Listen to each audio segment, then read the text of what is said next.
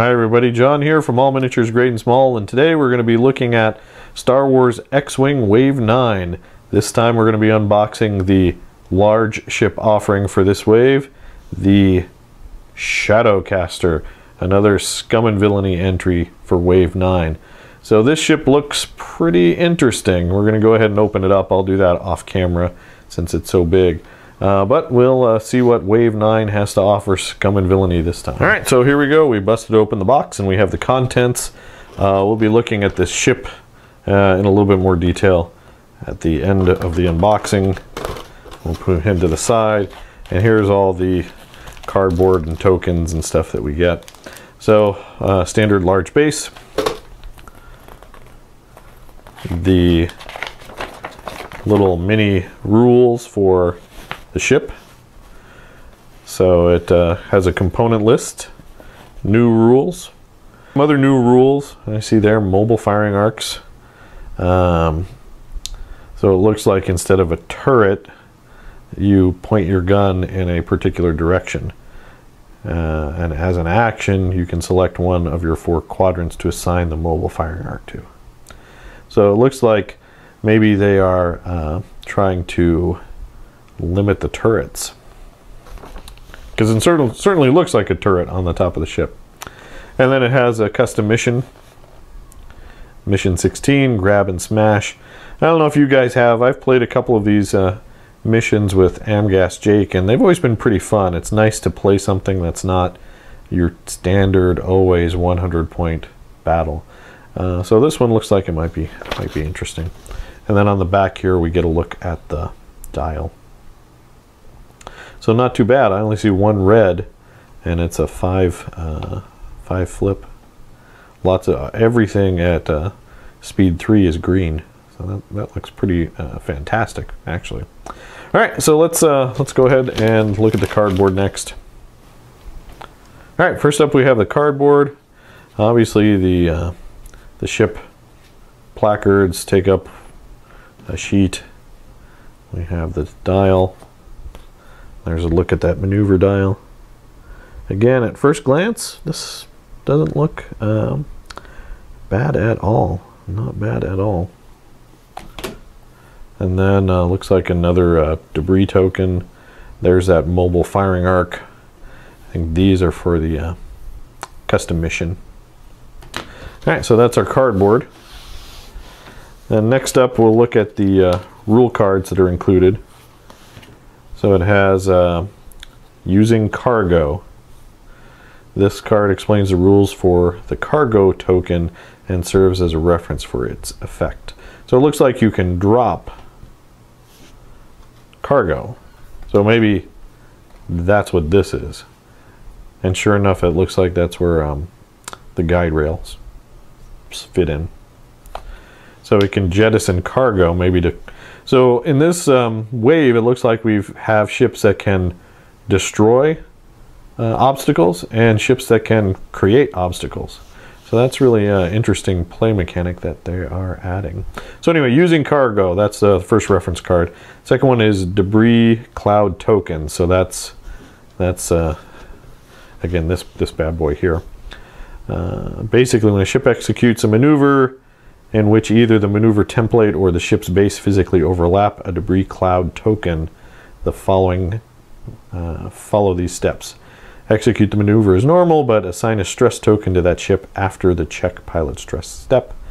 And the pilot rolls 1 attack die. On a crit result, the ship suffers 1 critical. A ship that is overlapping a debris cloud during the combat phase may perform attacks. So you can still shoot, but you are stressed and you might suffer a critical hit. So interesting, cool. You can still shoot, so it's a little bit different than asteroids and whatnot. All right, next up we're going to take a look at the upgrade cards. All right, unlike the Protectorate Starfighter, we got a lot of upgrade cards here.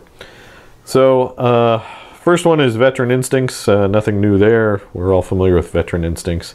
Elite pilot talent, increase your pilot skill by 2 for 1 point. IG-88D, Scum only, You have the pilot ability of each friendly ship with the IG 200 upgrade card in addition to your own pilot ability. Interesting. So this goes hand in hand with the U-boats. That's interesting. Okay. Ketsu Onyo, Scum only, crew.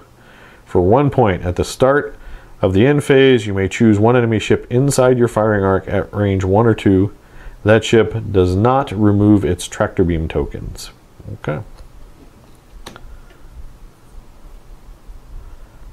Lats Razzie. When defending, you may remove 1 stress token from the attacker and add 1 evade result to your roll. So you can convert your stress and turn it into an evade. Black Market Slicer Tools, action. So this is an action, and it's a Scum only upgrade slot. Choose a stressed enemy ship at range 1 or 2 and roll 1 attack die. On a hit or a crit result, remove 1 stress token and deal 1 face down damage card. Interesting. Now you get 2 of those. And we have Rigged Cargo Chute, large ship only. Again, a Scum only upgrade. Discard this card to drop 1 cargo token. So that goes in with that stuff we've already seen. Interesting, it's a Scum only, but it's showing you a YT 1300 there. Countermeasures, large ship only. At the start of the combat phase, you may discard this card to increase your agility value by 1 until the end of the round. Then you may remove 1 enemy target lock from your ship for 3 points. Interesting. Gyroscopic targeting. This is a Lancer craft, pursuit craft only.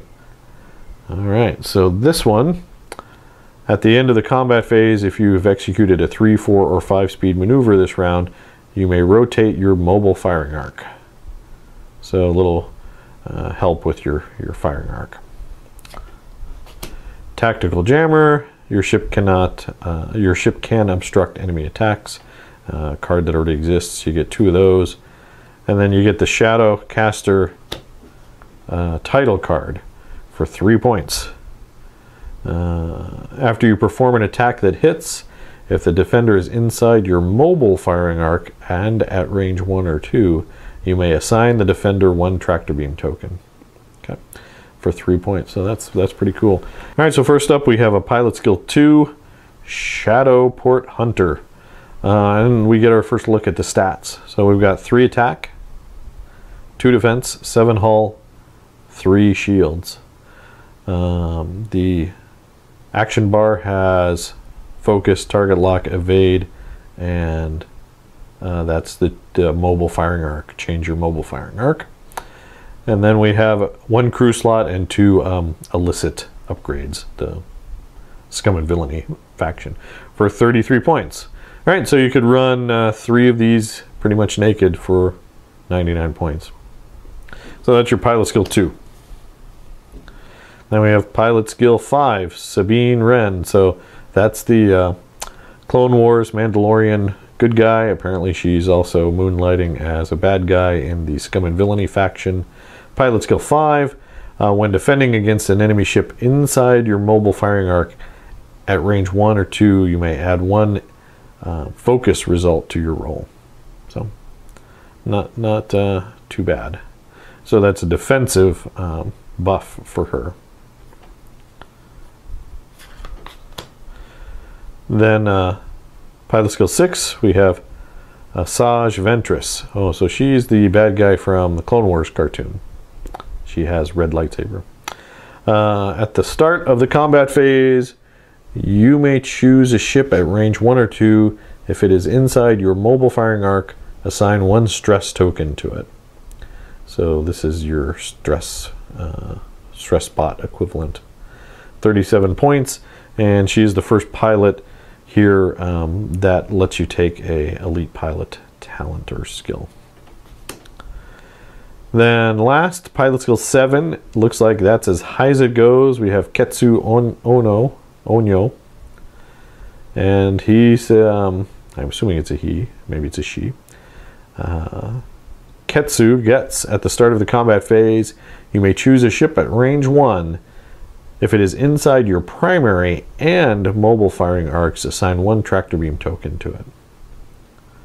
So you can tractor beam someone at the start of the combat phase. And again, it has an elite pilot talent. 38 points you're paying for Ketsu. So that's pretty interesting. So what does this thing do that the other large ships for the Scum and Villainy faction can't do?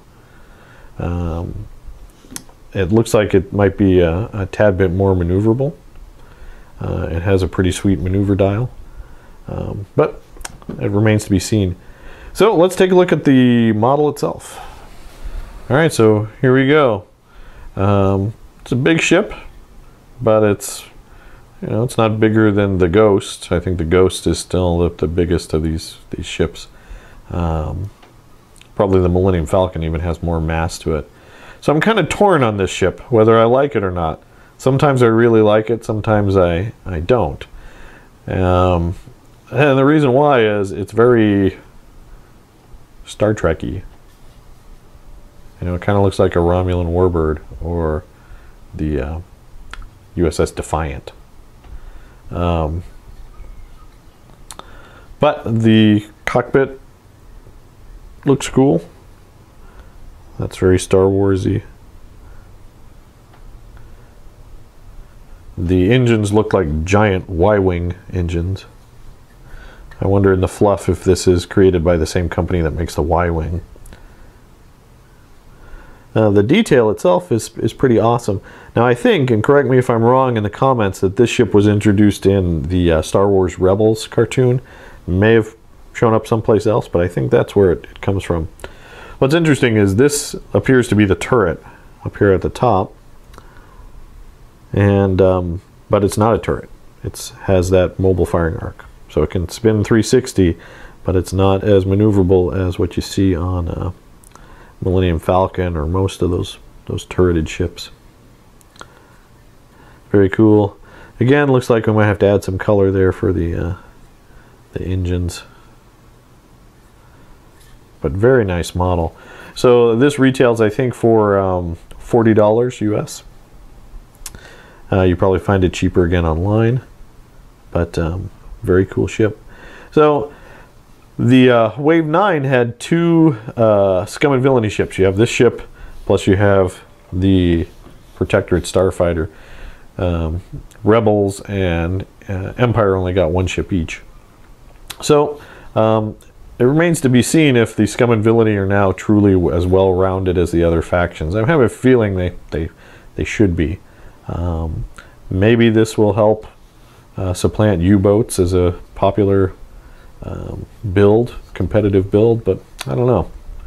So I look forward to getting it out on the playmat and seeing what it can do. Hope you enjoyed this unboxing. If you did, please give us a thumbs up, leave a comment down below, subscribe to the channel. Let us know in the comments what you think of this ship, what you think it means for X-Wing as a whole. We'd love to hear from you. So thanks for watching, and keep on wargaming.